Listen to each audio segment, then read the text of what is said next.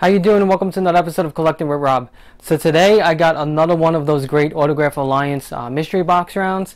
This is from number 48. So this round featured a really nice Carrie Fisher that really made me, I had to definitely get in on this. I really wanted that. Really beautiful shot. He always has some really crazy super headlines. He had another Margot Robbie and some Michael J. Fox and Christopher Lloyd. Some really cool pieces, as always. Great headlines. So I went in, gave it a try, and got something, and let's show you what we got. Here we go. Big, right? Pretty damn big.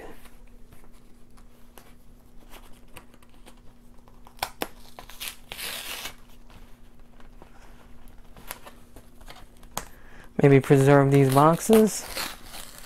Okay, let's open this up. So what I ended up winning was Laura Dern. No, I got something, I believe, and then I spun the wheel. I don't remember what I originally got, but then I spun the wheel and I got a Laura Dern from Jurassic Park. Great piece. You know, with the new movie, main star. Would have been happy with it, but then there was something that I really wanted, and I did a trade, an awesome trade for something that will go perfectly in my collection. Somebody who I absolutely need, and I'm extremely excited to get and see what this looks like in person.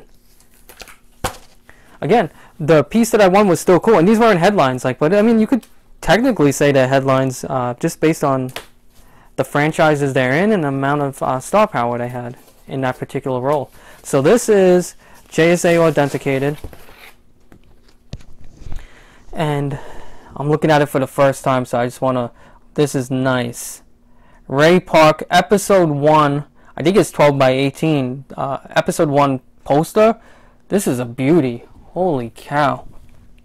Darth Maul. If you don't know who Ray Park is, he's Darth Maul. Look at this. This is a really nice poster.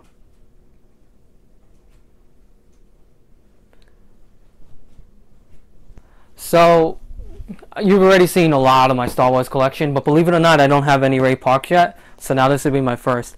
But I really now want to get this cast signed. I mean, imagine getting Ewan McGregor, imagine getting Jake Lloyd, could be tough, but you never know. Liam Neeson, again, tough, but you never know. Natalie Portman did her signing. It's probably her last one, unfortunately. But again, if I could go back in time, I would have got her to sign this as well. This is some freaking piece. This is beautiful.